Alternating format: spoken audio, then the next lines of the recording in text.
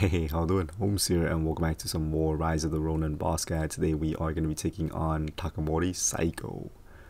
So this fight is kind of different, I guess. He calls in his dog when you drop his HP down to around 80%. And there's a few moves I want to bait. The rush attack, this move right here, the rushing red grab, parry that, and you can get in Izuna drop. We're using the Hayabusa-Ryu style here. This red attack, it's easy to parry, but I always I miss it like 50% of the time. And be careful about getting hit by it, because you see how he kind of like freaking yeets you off the cliff.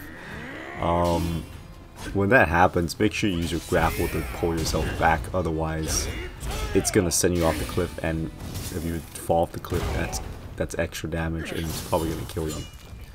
So the attacks we're baiting is the red attack, the combo attack. Okay, that's not it. Sometimes he does mix in the red attack with the combos, so be careful. But I'm basically trying to bait him to do a jumping attack to start things off. Yeah, that was not part of the plan. Getting whacked and killed there, that was not part of the plan. So I'm gonna pick myself up here. Alright, let's try this right this time. Okay, you see he mixed up his red attack there, and now we parry that. Okay, we got the stun, get the crit. Now the dog comes in. When the dog comes in, just don't even worry about it. Most of the time your ally will take care of the dog, so just focus on Saigo here. That rushing attack where he just does the tackle, you can parry it, or you can just simply block it or dodge it. There's a red rushing attack again, parry, Izuna drop. Alright. 1, 2, 3, 4. Oh, hate the attack, make sure you grapple back, you see? He sends you off the cliff there. Alright. So it's either gonna be, most of the attacks are either gonna be a 3-hit combo or a 4-hit combo.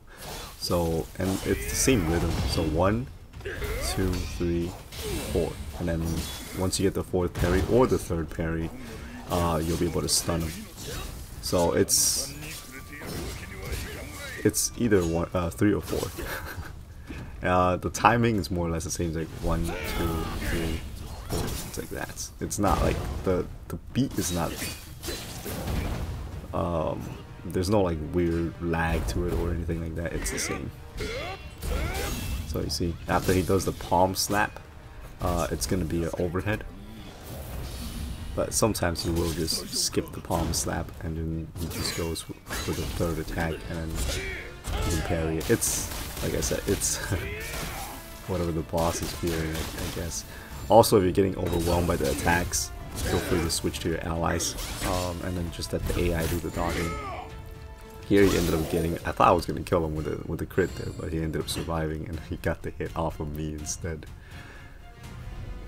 And I didn't want to refight him just to make sure my character survives, so yeah. Anyways, that's it for Takamori Saigo, and here's my equips going into this fight. Full ninja set, which you can get by maxing out Sawamura's bond level.